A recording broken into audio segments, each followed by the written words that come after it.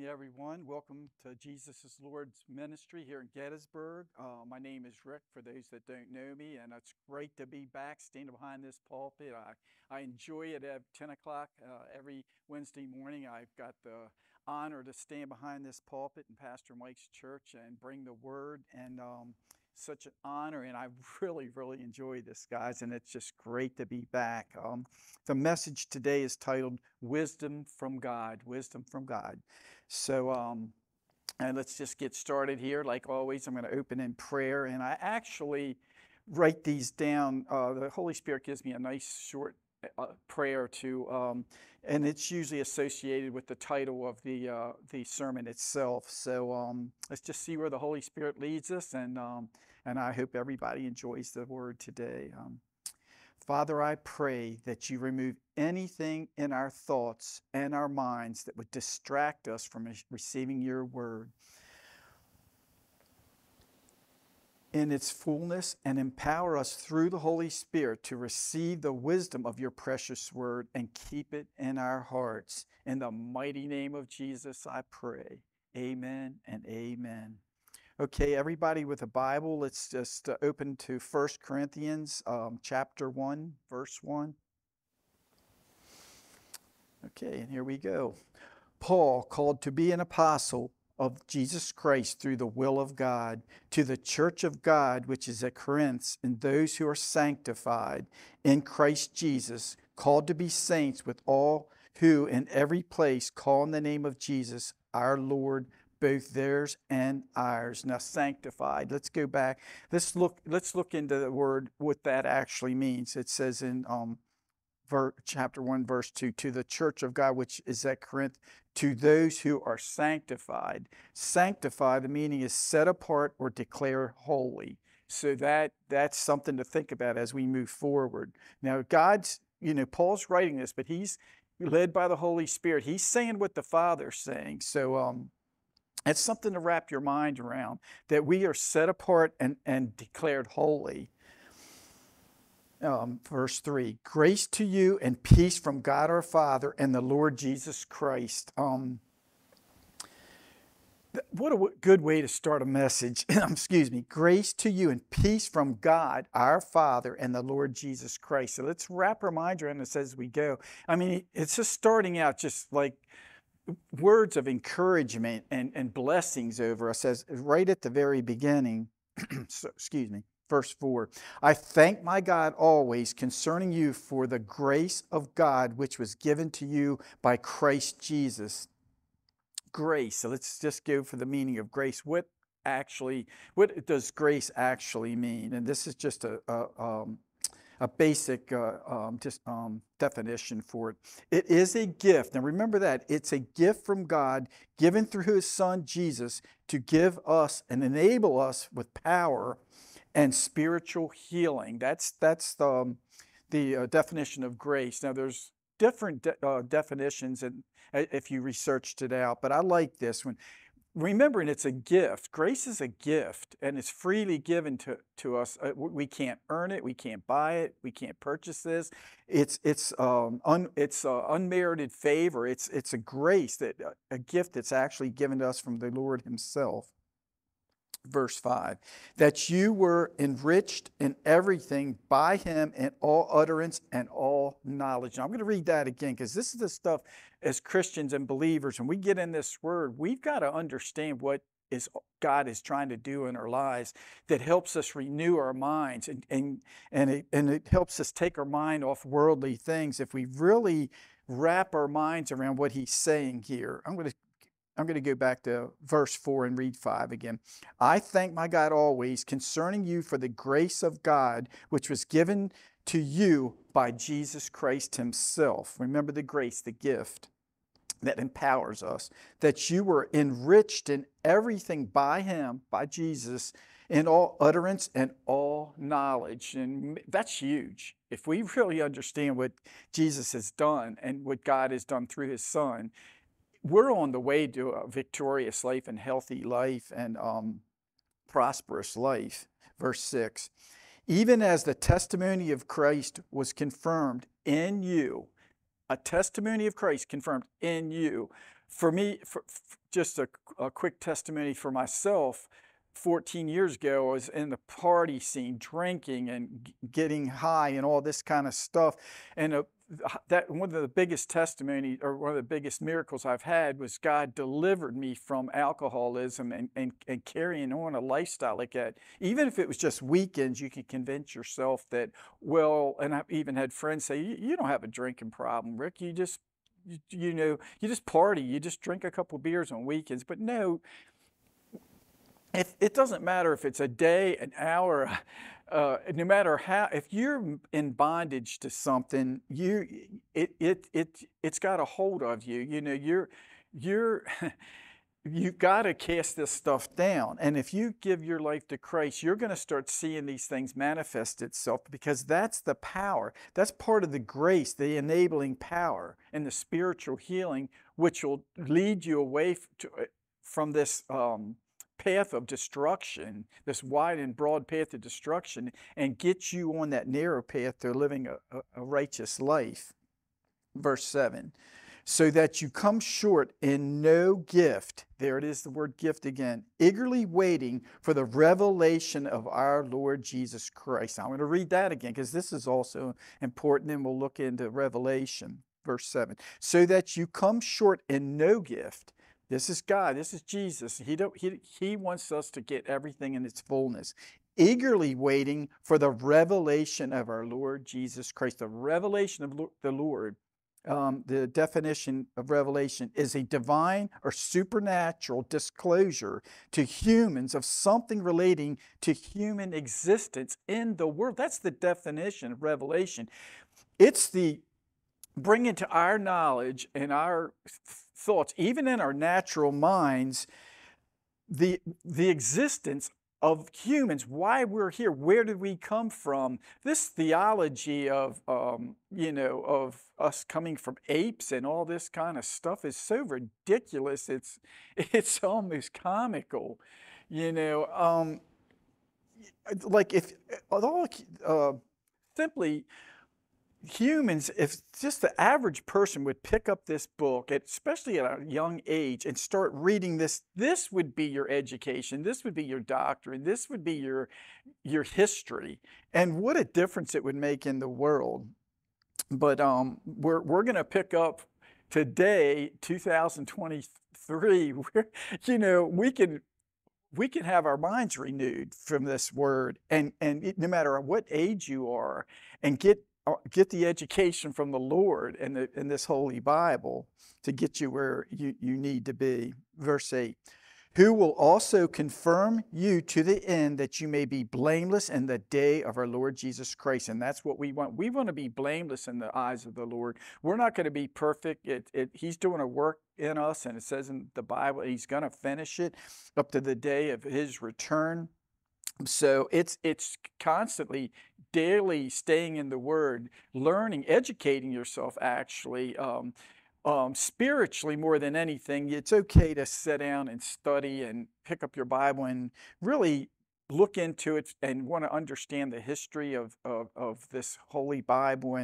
But spiritually, you're going to start changing and renewing your mind, and you're no longer going to be the same person that you were before you picked up this Bible. You're going to become a peculiar person, because you're not going to think like the world. You're not going to. Your mind is going to be renewed in the ways and the righteousness of the Lord. Verse 9, God is faithful, by whom you were called into the fellowship of His Son, Jesus Christ our Lord. We're called. We have to receive that calling, though. I think I spoke on what the elect meant last time I stood here. And I thought, we were elected by God. I just felt like you were called by God. But guess what? You've got to receive that calling. You've got to elect yourself, to choose God and His ways, not because the world is going to try to talk you out of it. The ways of the world are going to try to lead you to that broad path to destruction. Verse 10, now I plead with you, brethren, by the name of our Lord Jesus Christ, that you all speak the same thing, and that there are no divisions among you, but that you be perfectly joined together in the same mind and in the same judgment. To me, that's starting to talk more about the churches. We have to be careful where division won't find its way into the church body. For example, like some people are going to say, I'm a Baptist, I'm a Methodist, I'm a Catholic, and so on, that their doctrine may be different than what you've been taught, say, versus a Pentecostal church or a Baptist church. This is this is what we have to be careful of, even the church body itself today. Verse 11. For it has been declared to me concerning you, my brethren, by those of Cleo's household, that there are contentions among you. Now, Paul's addressing a group in Corinth there's division in the church body there, and he came to Corinthians, or to Corinth, to address that. Verse 12. Now I say this, that each of you says, I am of Paul, I am of Apollos, or I am of Cephas, or I am of Christ. Is Christ divided? Was Paul crucified for you, or were you baptized in the name of Paul? This is how, even in the church body, you can be taught some doctrine. That's why it's so important to get into the Bible yourself. You pick up this Bible and the Holy Spirit will help tutor you and help you to get to where you need to be. That way you're not totally depending on putting all that. Really, you're putting that on your pastor or the leadership of the church when you're sitting in that congregation, hearing that word. Because some of these teachings apparently weren't right. These people were serving Paul and Apollos and these guys like they were Christ, and that's you're not on the path of that narrow path to righteousness, because that's worldly thinking. Verse 14. I thank God that I baptized none of you except Crispus and Gaius, lest anyone should say that I had baptized in my own name. Verse 16, yes, I also baptized the household of Stephanas, besides I do not know whether I baptized any other.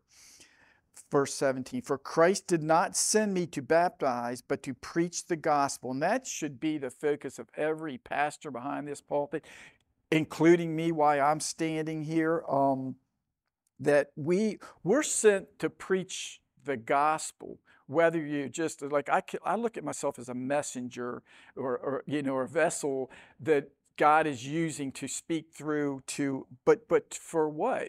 But to spread the gospel. That's where our focus should be. And let the Lord and the Holy Spirit get in the word, and the people that are standing behind this pulpit and speaking, and let the Holy Spirit lead us, and that way we won't get off track and trying to, we may come off like you may look at some of the speakers as knowing more than you, and wow, they're standing out there behind this pulpit preaching and speaking, but that's only, us guys doing this, we should all seriously be surrendered to the Holy Spirit and just preach the gospel. Verse 17, for Christ did not send me to baptize, but to preach the gospel, not with wisdom of words, lest the cross of Christ should be made of no effect. And I'm not the greatest speaker, and that's awesome, because God still called me out, and I've been in ministry for 12 years. Most of it was in youth ministry and even teaching Sunday school with my wife. But at one point when I first got into the church, and the leadership approached myself and my wife and asked us if we'd be willing to teach a Sunday school class. I felt so unprepared, unqualified. I didn't do well in school, and even up to my senior year. It's just, but that would make sense if you were, as we read on, you'll see why God chooses the least of the least. Verse 18. For the message of the cross, I really like this passage. For the message of the cross is foolishness to those who are perishing, but to us believers, us guys that are sold out on the Lord, But to us who are being saved, it is the power of God. That's that power. That's that Holy Spirit, man. That's what drives me to come out here on a Wednesday morning joyfully to stand here and speak. It's that power, and it comes to me because I believe in the Word. I don't, and God's Word. It's not foolishness to me, but to the world, it's foolishness.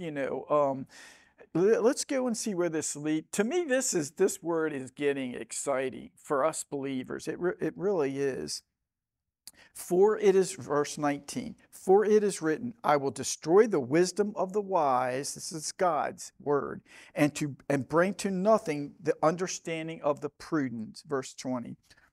Where is the wise? Where is the scribe? Where is the disputer of this age? Has not God made foolish the wisdom of this world?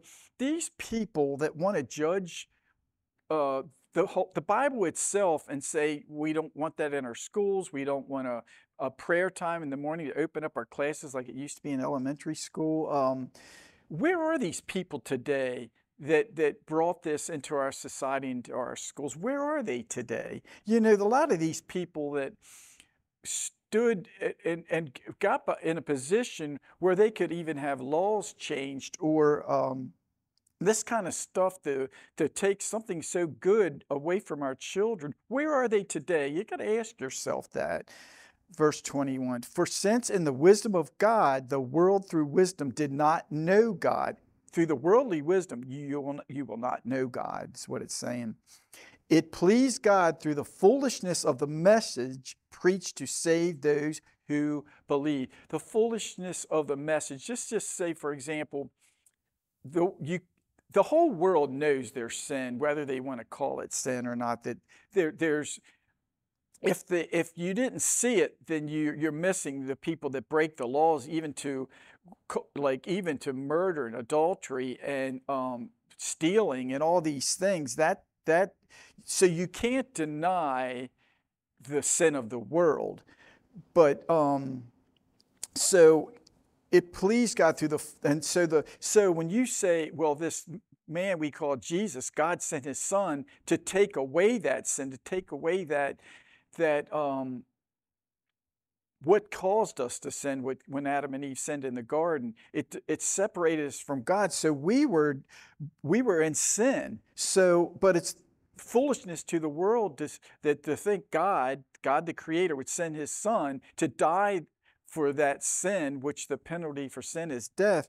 Well, it's foolishness to the world. Now see, that's what it's kind of talking about there. Verse 22, for Jews request a sign and Greeks seek after wisdom.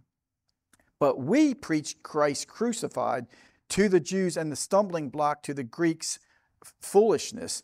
But to those who are called, back to us again, the people that received that calling and elected to believe in Christ, both Jews and Greek, Christ, the power of God and the wisdom of God. Let me read that again, verse 24. But to those who are called, both Jews and Greeks, Christ, the power of God and the wisdom of God. That's what we're receiving, the power and the wisdom of God through belief in his Son, verse 25.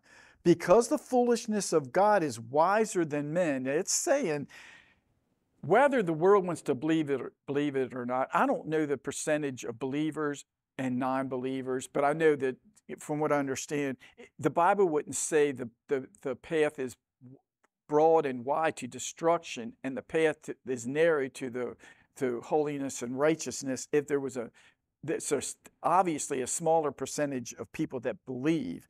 So, but it's God saying though, that it sounds like foolishness, but we believe in this Jesus he sent to take our sins away. But the world won't receive it. They don't believe it. So, but that God's calling, it's still greater that we believe in this and what the Bible says about him sending his son. Verse 26. For you see your calling, brethren, that not many wise according to the flesh, not many mighty, not many noble are called. See, there it is right in the Word of God. Verse 27. But God has chosen the foolish things of the world to put to shame the wise. Now catch this. And God has chosen the weak things of the world to put shame to the things which are mighty. There's a lot going on here, guys. If we catch this, like you might look at yourself as not, like I did back years ago, I didn't feel qualified to teach a Sunday school class. I didn't feel prepared. I didn't feel educated enough. I didn't feel like I could be a teacher in front of a group of children to teach them. Actually, a teacher. That's why they call it Sunday school teachers. But no, God chooses. That way you'll know that it's God and the Holy Spirit. It's not you. If it was you, you wouldn't be able to stand, like even me today, standing here speaking God's word. I got to rely on the Holy Spirit. I'm not a seasoned pastor. I haven't gone to a school to learn how to preach and teach the word. I have to solely depend on the Lord. And it's the same thing. It's like, and I am like, with an education or a doctrine degree and the theology of the word, I have none of that. So I am definitely, I stay in the word on my own and read my Bible daily, but I am not trained up in public speaking and preaching. See. Let's go to verse 20. And the base things of the world and the things which are despised, God has chosen. So somebody might look at a guy like me, I just some biker guy, and he seems like he's a Jesus freak, but it's all excited now, but it'll wear off eventually and he'll go back to his old ways. But that's not how it works. If you truly receive Christ in you and you receive the Holy Spirit, you are not going to be of your own anymore. You died to that self and you're now living for Christ, and you are going to change. Trust me, there were people that would have known me 15 years ago would never in a million years think Rick Woodward would be standing behind a pulpit preaching like this. I'm just using myself for an example. Trust me, not to lift myself up in any way. I'm trying to give you an idea of the person I was, but after receiving Christ and dying to that old man and old ways, was born again, a new creature in Christ Jesus, and that's the before and after. And I'm using myself for an example because, it's part of my testimony. And the things which are, okay, let me start at 28. And the base things of the world and the things which are despised, God has chosen, and the things which are not, to bring to nothing the things that are. Verse 29, that no flesh should glory in its presence. You have to be careful how I speak, because I don't want the people listening to think there's any pridefulness in describing the before and after. No, I'm going to give all the glory to God. I am not educated in this kind of stuff. That's what I'm trying to explain. But I can still, God put me here and I have a job to do or a calling, and He chose me to do this for a reason, to reach people that are like me before the surrendering to Christ and believing in Jesus Christ. Verse 30, but of Him you are in Christ Jesus, who became for us wisdom from God and the righteousness and sanctification and redemption. And the meaning of redemption, it is the work of Christ on our behalf to purchase us with the price of His own life. That was the penalty. We were born into sin, whether we like it or not. If you don't want to call yourself a sinner, that's fine, but it is what it is. That's what the Bible calls it, and this word is truth. You're not going to find any book on this planet that's fully true other than the Bible itself. So we are sinners, and we were born into sin at the fall of man in the garden when Adam and Eve sinned. So with sin, you are not going to enter into heaven. But there is a solution. There's an answer. We'll actually know the end of the story once you receive Christ as your Lord and Savior. And remember, you need redemption. You need those sins forgiven. And that's what through this entire book is about. It's leading us into a path prayerfully to the narrow path of holiness and righteousness through this word. It's very, very important. We got a little more time. I'll get into chapter 2. Corinthians chapter 2, verse 1. And I, brethren, when I came to you, did not come with excellence of speech or wisdom, declaring to you the testimony of God. And boy, that fits me to a T. I don't speak, I don't have eloquent speech. There you go. And but God's still going to use guys like me and people like me, because we're not coming to I'm not here to impress you with my speech and the perfect message and the perfect sermon. No, I'm coming here to the best of that I can, Rick Woodward can do with the experience I have, and totally sold out in the Holy Spirit to bring the word. That way God's glorified, Jesus is glorified. I'm just standing here as a messenger. Verse 2, for I determined not to know anything among you except Jesus Christ and him crucified. That's what I want. I just want to be here just speaking this message through the Holy Spirit, Jesus and me, and him crucified. That's my goal here today. Verse 3, I was with you in weakness and fear and in much trembling. And this is Paul speaking. And he was a Pharisee of all Pharisees before he accepted Christ. And my speech and my preaching were not with persuasive words of human wisdom, but in the demonstration of the Spirit of power. And I'm hoping that's what I'm doing today. I'm not with bringing persuasive words and human wisdom. I'm breathing the word of God and trying the best I know to explain what this word means so we'll all understand it, so we can all come to the saving grace and saving knowledge of Christ.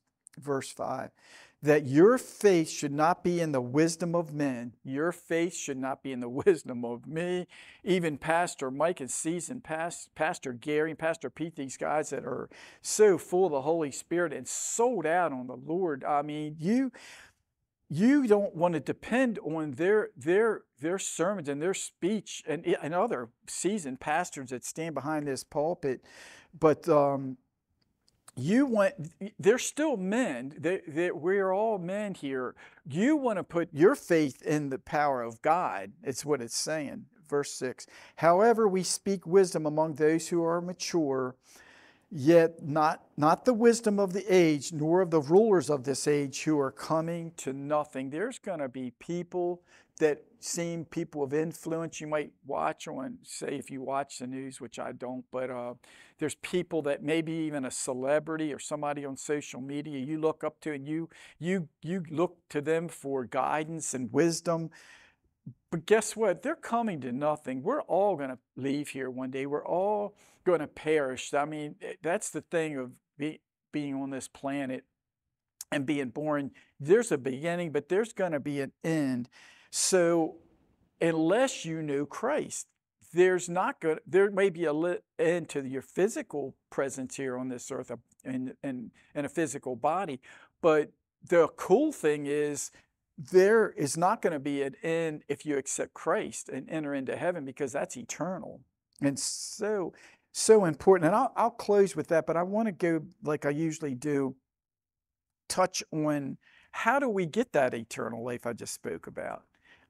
How does that work? And I'm going to do the best I can to talk about salvation here. Salvation itself.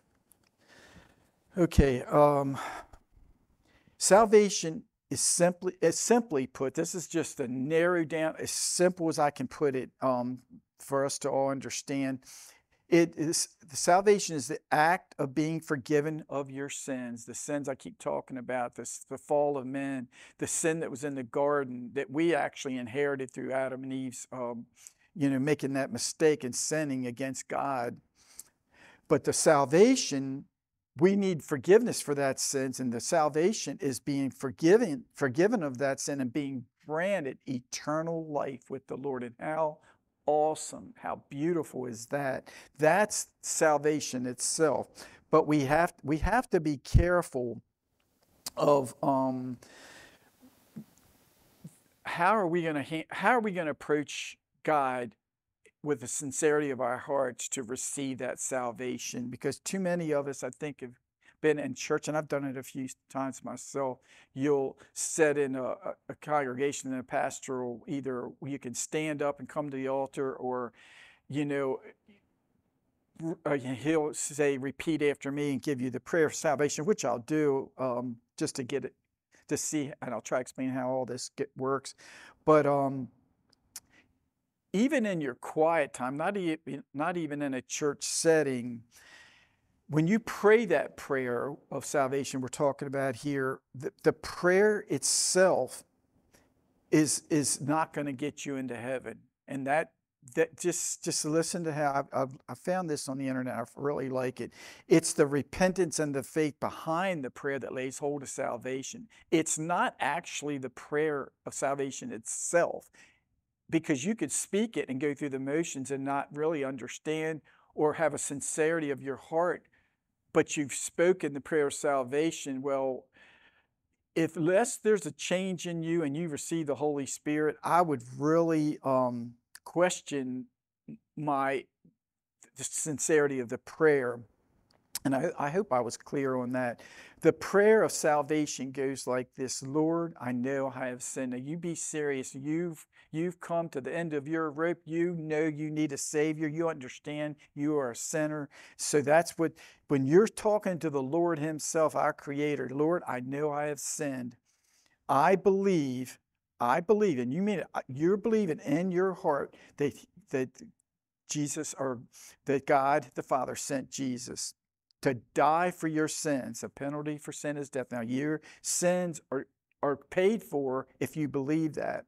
Verse 3, Lord, I receive your forgiveness for my sins. You're receiving it. You believe your sins are wiped out. You believe it, and believe you raised Jesus from the dead.